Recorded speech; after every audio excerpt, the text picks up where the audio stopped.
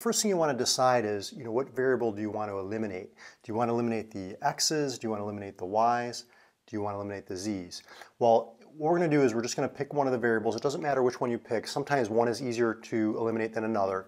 And what we're going to do is we're going to eliminate the x's. So you can see here, if we add the first and second equation together, we get x plus negative x is 0. So those cancel one another out. 2y plus 1y is 3y. Negative z plus 4z is positive 3z, and 5 plus 10 is 15. So all we did was add the two equations together, the first and second equation. But we want to use all three equations. So a mistake sometimes students do is they forget that they have to use all three. So we want to combine this third equation with the second one or with the first one. It doesn't matter which one. I'm going to combine it with the middle one here. And what I'm going to do is I'm going to multiply this whole equation by 2. And the reason is you'll see in just a moment, I'm going to get negative 2x. When I add that to this one, the positive 2x, those are going to cancel. So we get negative 2x plus 2y plus 8z is equal to 20. And if we just bring this equation over, 2x minus y plus z equals 1, you can see if we add straight down, the x's are canceling out now because one's negative, one's positive. We get positive y plus 9z equals 21. So what I'm going to do now is I'm going to bring this equation over here, and now we're down to a system of two equations with two variables. So all we have to do now is pick a variable to eliminate, either the y's or the z's. So in this case, I'm going to eliminate the y's, and what I'm going to do is, because this is 3y, I'm going to multiply this whole equation times negative 3.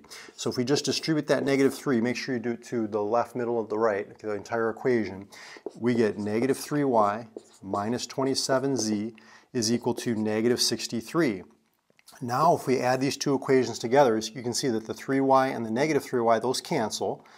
3z minus 27z is negative 24z, and 15 minus 63 is how much? Let's do that on the calculator. So we've got negative 63 plus 15, which is negative 48. Okay, so that's down to one variable, one equation. All we have to do now is divide both sides by negative 24, and you can see that z is equal to 2. So we went from three variables, three equations, down to two variables, two equations, down to one variable, one equation. Now what we want to do is we want to work our way backwards. We're going to do back substitution. So if z equals 2, you can put it either in for this z or this z. It doesn't matter which one. So I'm just going to go ahead and put it into this one equation here. So we have 3y plus 3. Instead of z, I'm going to put 2 in, equals 15. And that comes out to 6 plus 3y equals 15. If I subtract 6 from both sides, that gives us 9. Okay, and if we divide both sides by 3, you can see that y is equal to 3.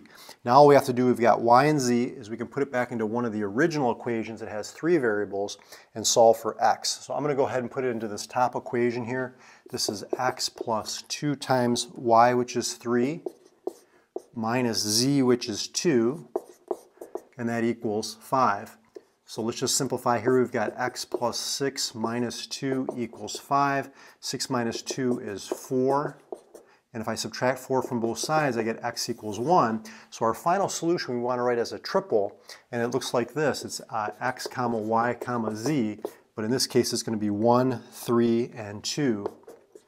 So it's just alphabetical order, and that's your solution. Now if you want to check your work, all you have to do is put it back in for each one of these equations for x, y, and z, and you should get 5, 10, and 1. So if it makes all the equations true, you know this is the common solution for all three equations. So if you want to know more about solving systems of equations, or you want more practice, check out the video right there. I'm going to have 3 equations, 3 variables. I'm going to have 3 examples that you can practice on your own, or you can see some more how I would approach those. So check out that video there. Otherwise, I'll see you in the next video.